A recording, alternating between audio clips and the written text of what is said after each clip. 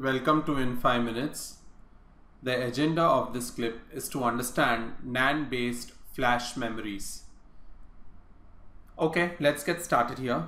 In the previous clip we have already seen NOR based flash memories, in which we saw erase, programming and read operation, and we also saw for a particular operation we used Fowler-Northam tunneling, and for the other operation we used hot electron effect or channel hot electron injection.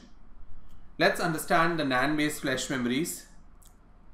Let's just change Fowler-Northam tunneling understanding in the sense that we have seen that when we wanted to erase something using the Fowler-Northam tunneling, we gave a very high voltage at the drain and 0 voltage at the gate.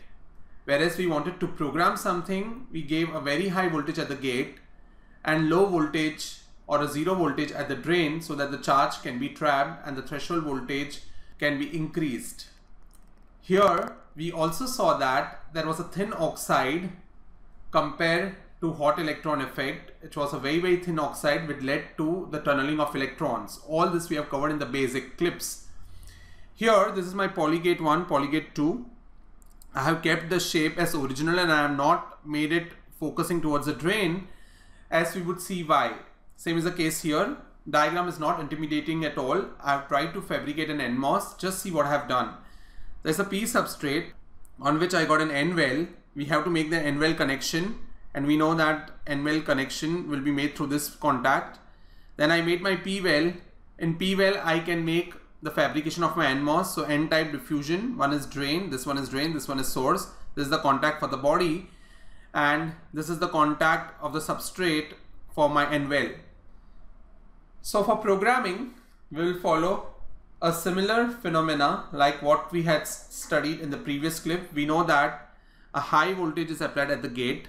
Say I am applying a high voltage at the gate which is approximately equal to 20 volts. We know that this is a drain. Drain should be grounded. So this will be grounded. Source, there is no need. We can keep it floating. Correct? And this well contact, technically for an NMOS the body goes to ground, so this has to be 0, correct? And for a PMOS which is fabricated on the N well, the N type goes to VDD, but here we'll make both of them go towards ground. We'll quickly understand what will happen if we give this to a higher voltage. So this will be my connection, very simple. When a high voltage is applied at its gate, we have already seen this. What's going to happen is the charge will get trapped on poly 1.